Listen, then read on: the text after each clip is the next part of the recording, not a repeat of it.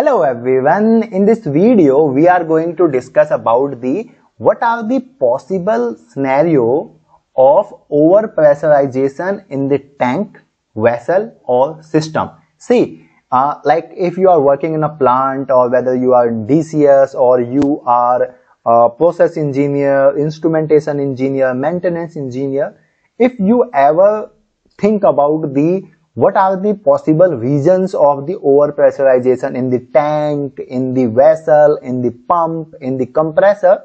So this video is for you. So in this video we are going to discuss about some possible scenarios, what are the possible reasons by which the overpressurization could be occur, right? So let's start the video, and our first possible scenario could be blocked discharge or outlet. What is the meaning of it? It means that, let's suppose if you have one system, okay, and in that system what happens that your outlet is blocked or your outlet is closed, okay, due to some, like you could say due to some malfunction or due to some reason, okay, and that reason you do not want, okay. For example, closed outlet valve, okay. So at the outlet, see, if I talk about this column number 1, okay, so you will see in the rich amine there is one control valve, and at the outlet of the sweet gas also there is one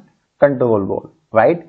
If this control valve is closed unadvertently, what will happen? It will build up the pressure, okay. If due to some malfunction this control valve is closed, so obviously the pressure will be built up, okay. Or if the line blocked, okay, it could be because of the deposition, okay, deposition of the debris, okay, solid particles. Then also what will happen?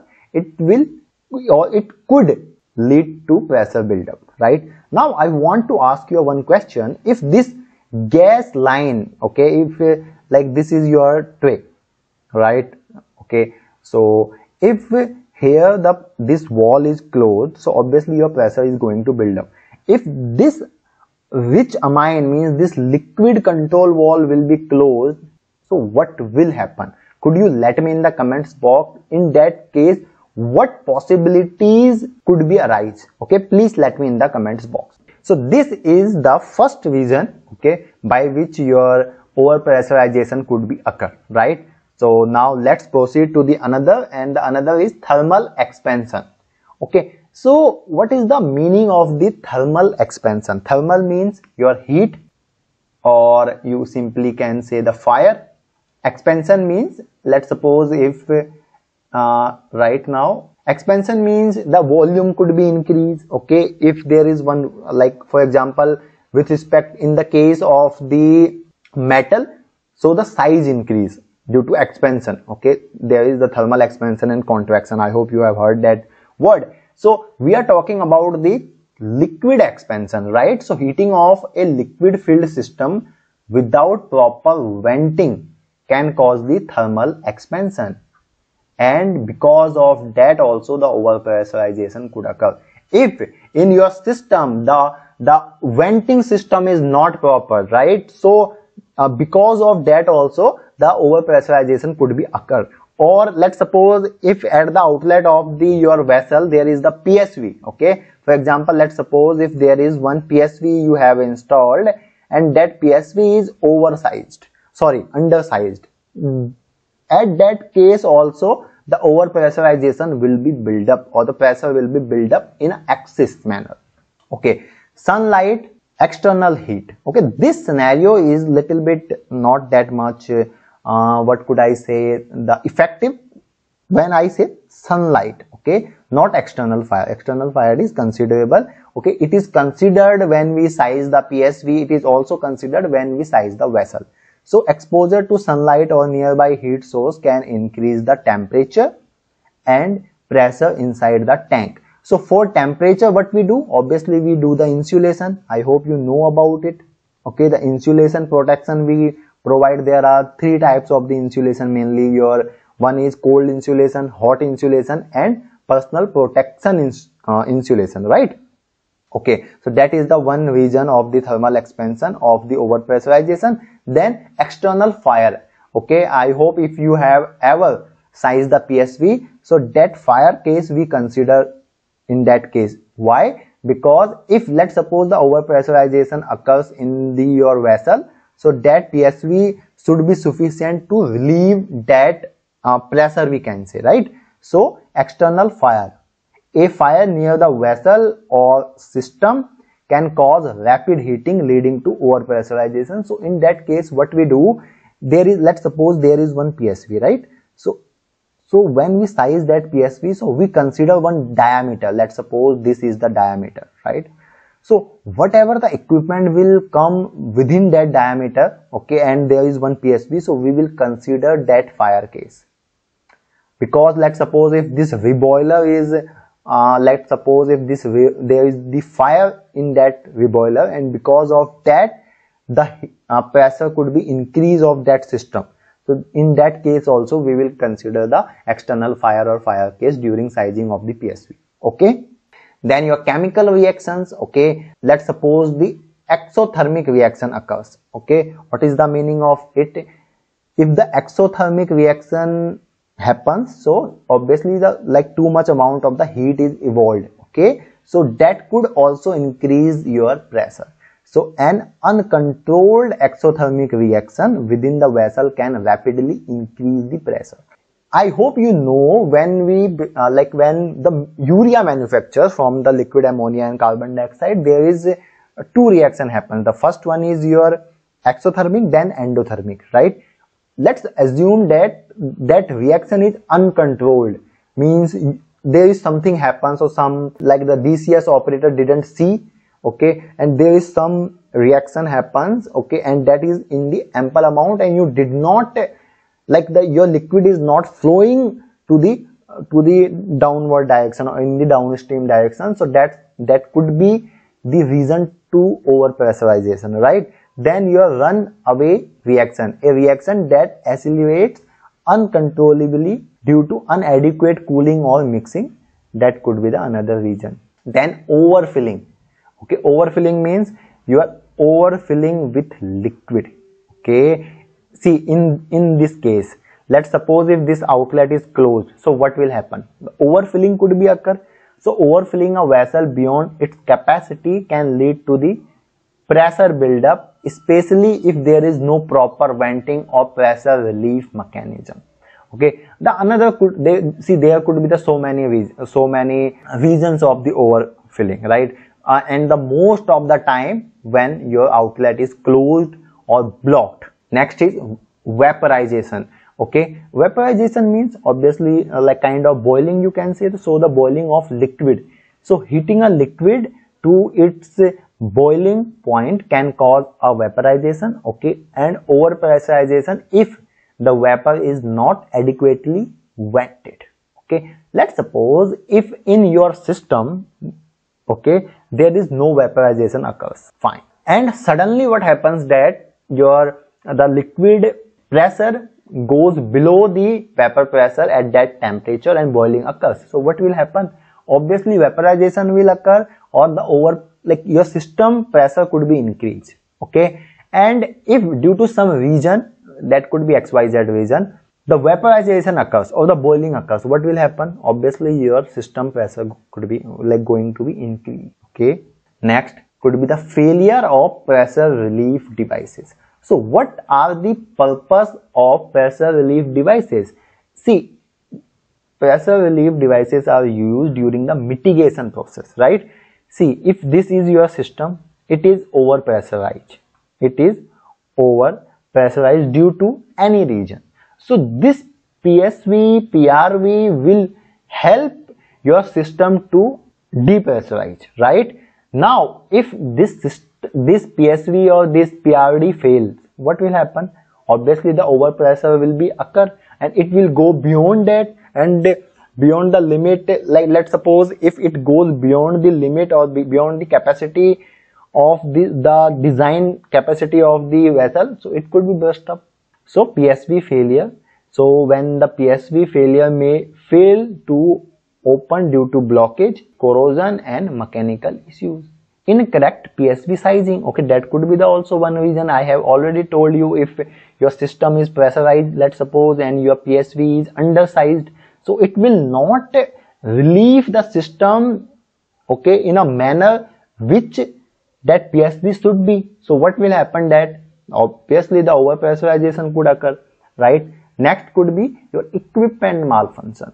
So instrumentation failure could be occur. For example, your controller, your pressure transmitter, let's suppose if they are showing the wrong reading, let's suppose your control valve is not working properly, that can lead to the pressure increase. It happens in our industry normally, okay, like frequently I could say, okay.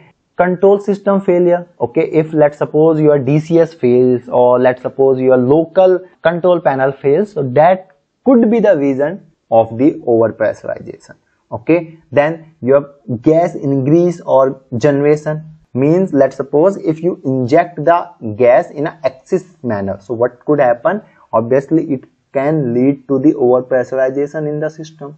Then your gas evolution, means the chemical reaction or phase changes that generate gas can cause a pressure increase, right? Next could be your gas blanketing or purging, when we do the purging, okay.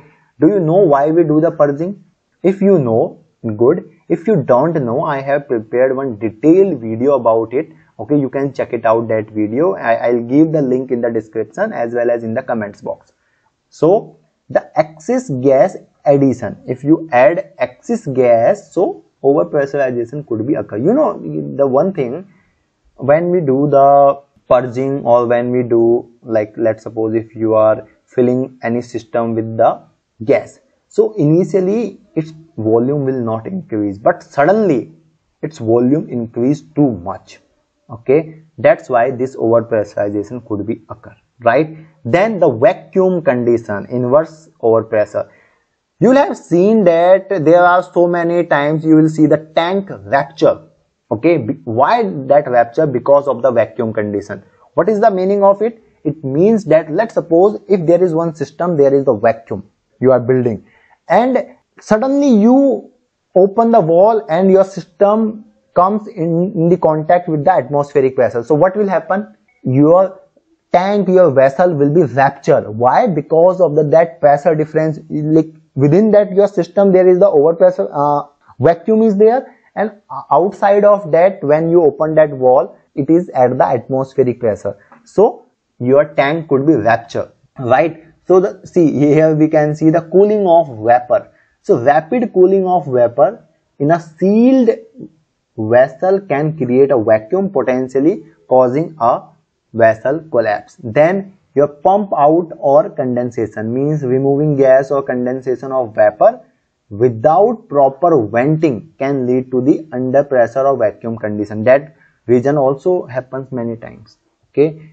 And because of that your system damage, your vessels or your equipment damage so many times, right? Then inlet flow exceeding design capacity.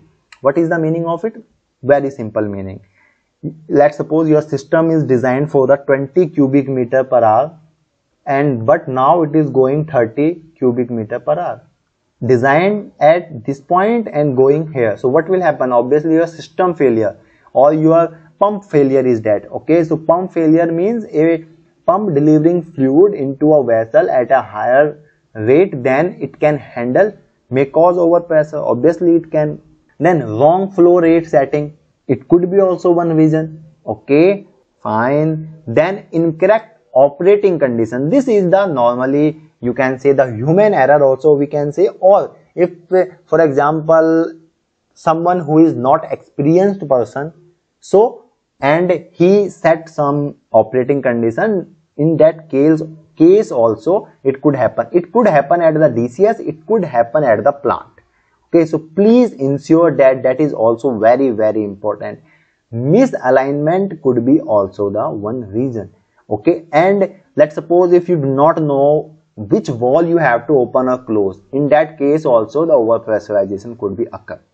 Then the adiabatic compression, okay. Compression, we know if any system compress, so pressure increases or volume decreases. Adiabatic means the Q, is 0, means your heat addition or removal is 0. So what will happen? Rapid compression of gas will definitely going to increase the pressure if the proper venting is not there. Okay, next is phase change. Okay, if your let's suppose if your liquid change into the gas, so when there is a sudden change from liquid to gas due to depressurization or heating, can cause an increase in pressure, obviously. Then the solid to gas, this process is called the sublimation. Okay, if the sublimation of certain materials occurs, so it can also lead to the pressure buildup. Why? Because the gas is coming into the picture, right? So when the gas will be coming into the picture, the pressure could be built up. Then there could be the human error. See, if you are not a skilled person, so you must be skilled. Okay, there should be the proper training. If you do not know what to do, how to do, why to do, please do not do. If you will do, let's suppose if you operate any pump and you do not know how to operate, if you operate that valve, okay, but you do not know how to operate that valve, what is the purpose of that valve, please do not do that. Ask your senior, ask the DCS operator or anyone who is senior or having experience. Then you can eliminate this error. Or if you undergo through the proper training, then you can remove this human error, right? So these are the some possible reasons of the possible scenarios of the overpressurization. Could you let me know in the comments box if there are any other possible scenarios of the overpressurization in the system? If yes, please let me in the comments box. Please share your knowledge or experience. So that's all for the today's video. Thanks for watching. Till then, keep learning. Thank you.